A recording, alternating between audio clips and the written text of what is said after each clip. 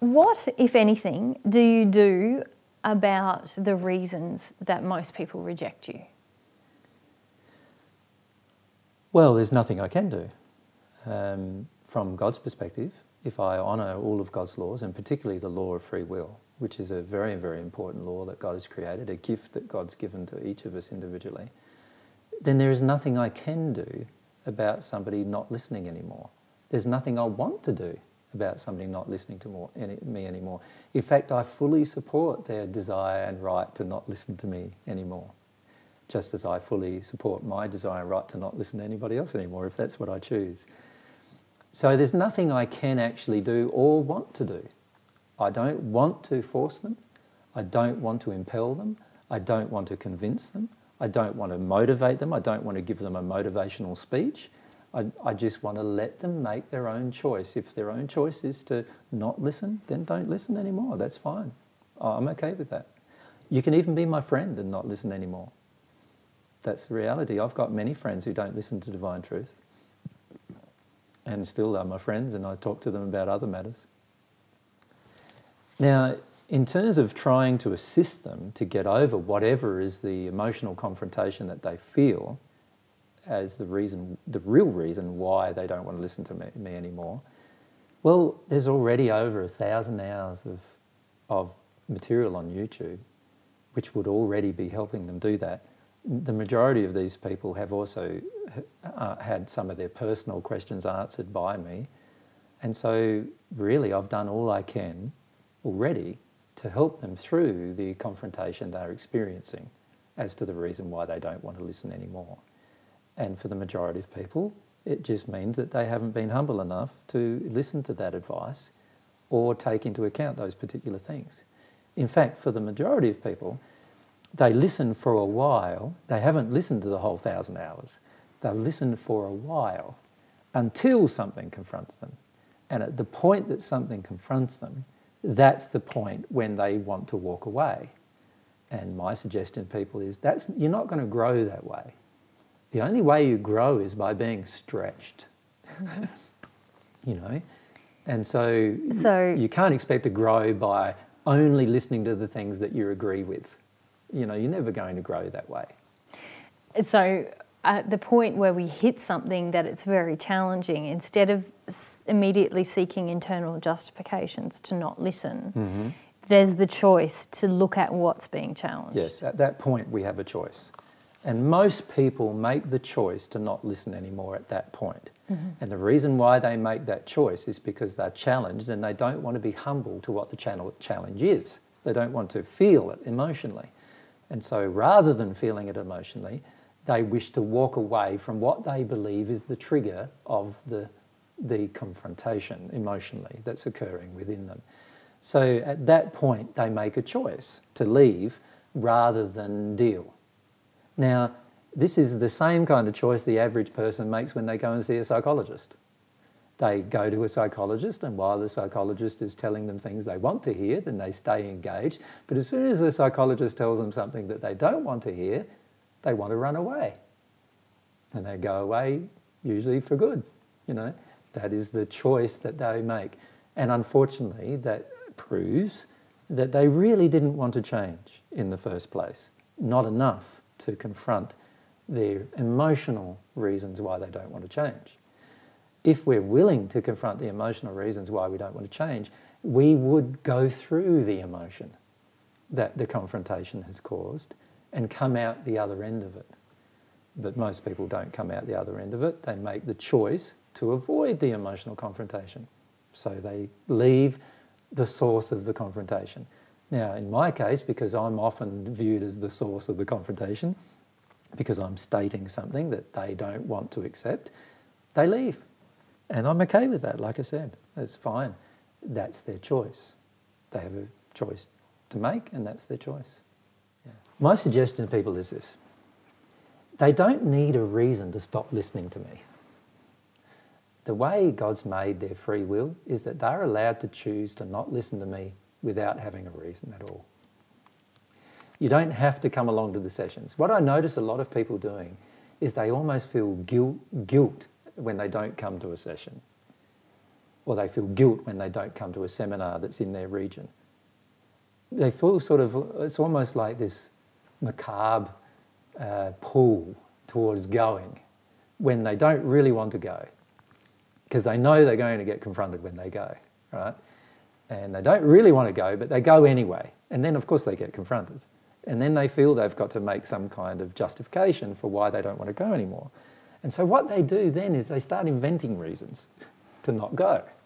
And most of the inventions are all around things that I've already told them are true. So, for example, the one invention that they often have is, you make mistakes.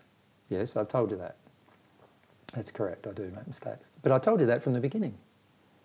So why would you not want to listen anymore just because I make mistakes?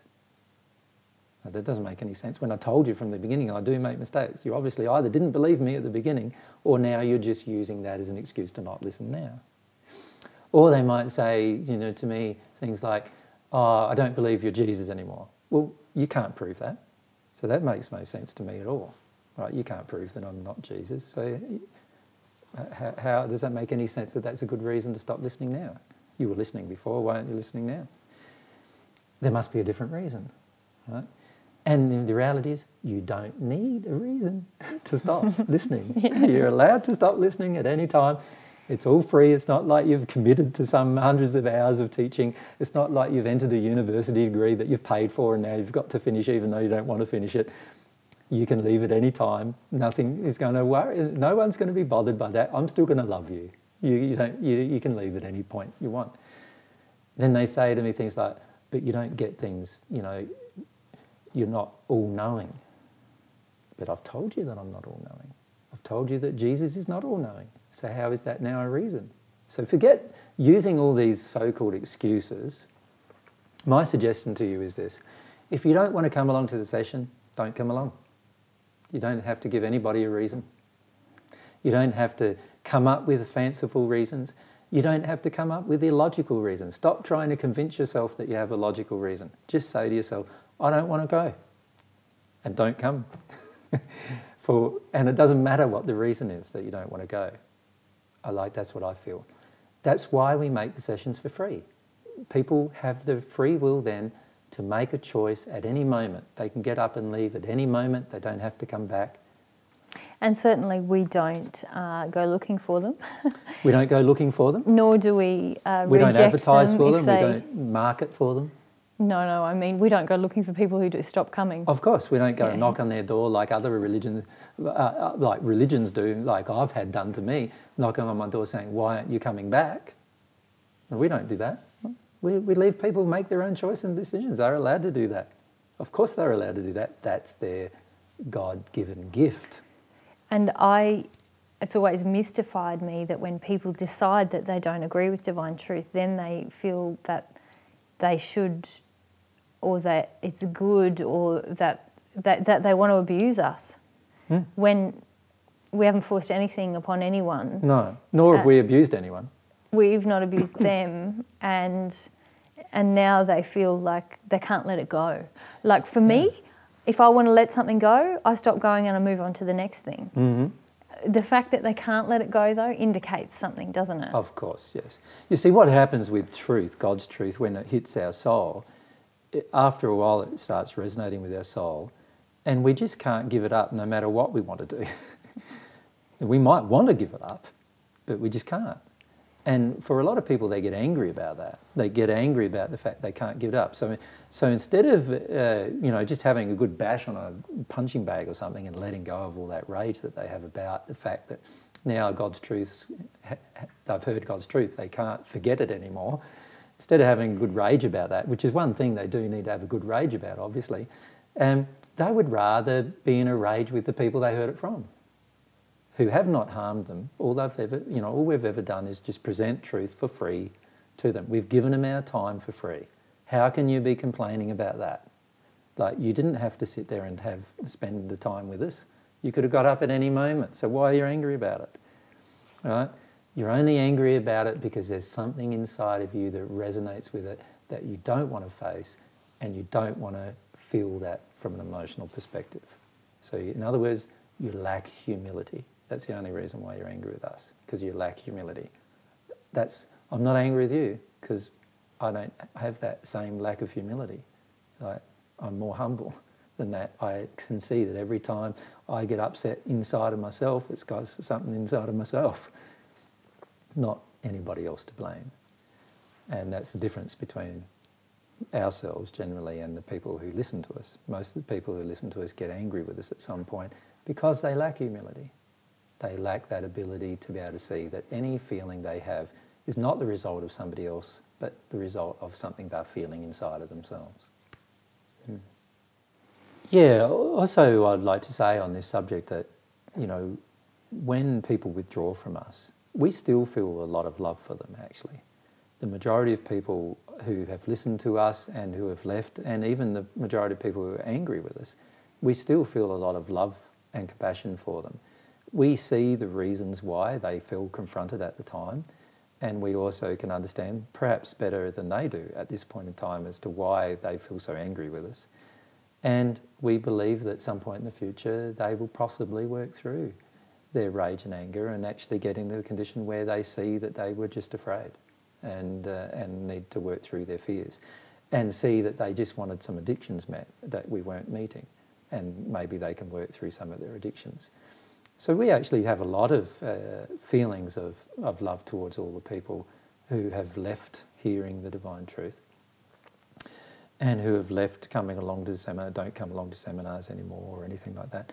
And it's not like there are regular seminar attendees or anything. It's just, you know, we notice when people have withdrawn from us, and we don't feel angry with them for withdrawing from us.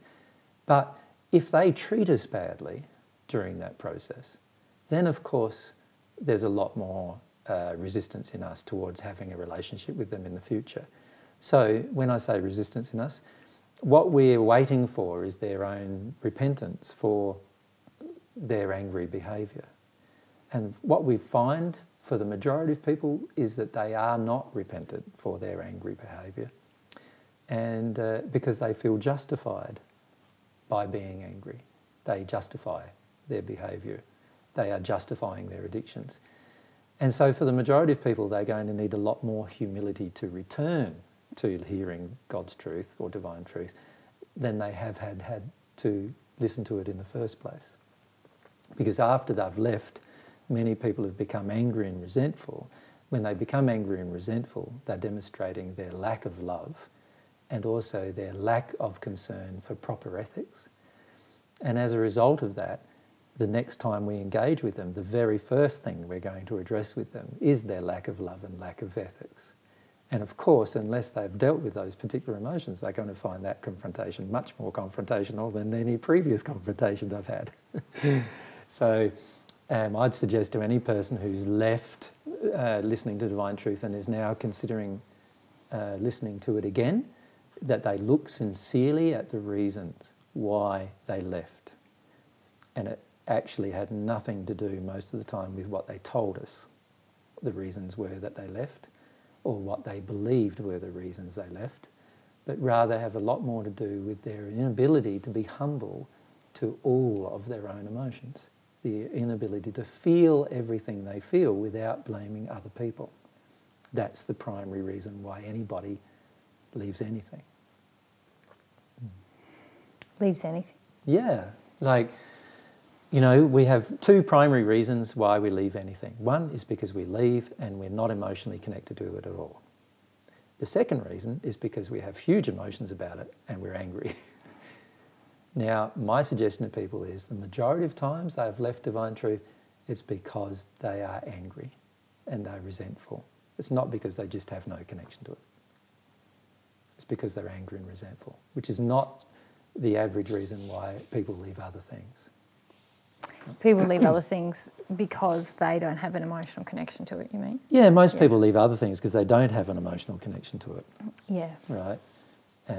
But the majority of people who leave divine truth leave because they have an emotional connection to it, but they're angry. Yeah. Yeah. But they're the two primary reasons why we leave anything. We don't have an emotional connection, or we do and we're angry. They're the two reasons, generally. Yeah, no, I agree with that. Just, you know, sometimes we leave abusive situations, but we leave them because either we've worked through... We're angry or we don't have an emotional connection anymore. Yeah, no, I agree. Yeah. You know, the people who leave an abusive situation because they don't have an emotional connection anymore, that's great. That means that they're no longer hooked into accepting the abuse from an emotional perspective. Yep. Right, so that's fantastic. The people who leave emotional abuse because they're angry are still hooked into the addiction that wasn't getting met through the abuse. Yep. And that means that they're probably going to attract more abuse in their future. It's not a good reason to leave anything because you're angry, because you're still going to attract the events you're angry about. Yeah, I agree. It's very important to point out that we do not threaten people. We don't threaten people that they must come along to our seminars. We invite them to come along to our seminars. We don't try to chain up people when they're there. We don't pressure them to stay. We don't pressure them to donate. We don't pressure them to support us. We don't pressure them to leave unless they're being abusive. There is no pressure at all that we've put on people. We don't threaten them if they do leave that they can never come back. Right? None of these things actually occur. So the reality is that we are very, very conscious of the way in which people express their free will. Now, if they have a problem with me and my identity, they can leave at any time. But I suggest to them that a problem with my identity isn't the real problem, right? Because they don't have a problem with other people not being Jesus. So the problem with my identity is greater than that.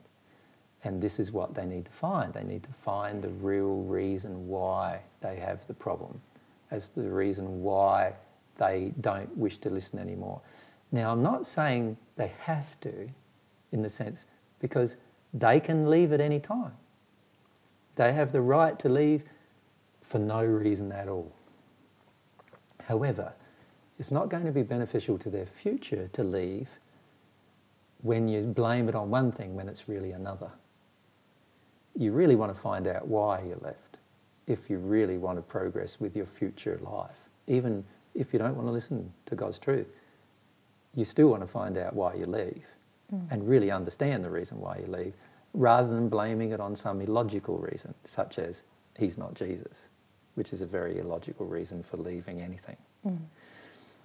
So that would be my suggestion to them. We, myself and yourself, as you know, we love them still. We love people, and if they want to come back at any time, we're happy for them to come back at any time. They can come back and leave and come back and leave, just as you've done many times in my life. And there's no animosity that's harboured against a person for doing such a thing. Just make sure you're doing it for the right reasons. That's the main thing. There is little that I can do about a person's lack of logic or lack of love or lack of desire for truth or lack of usage of their own will in harmony with love.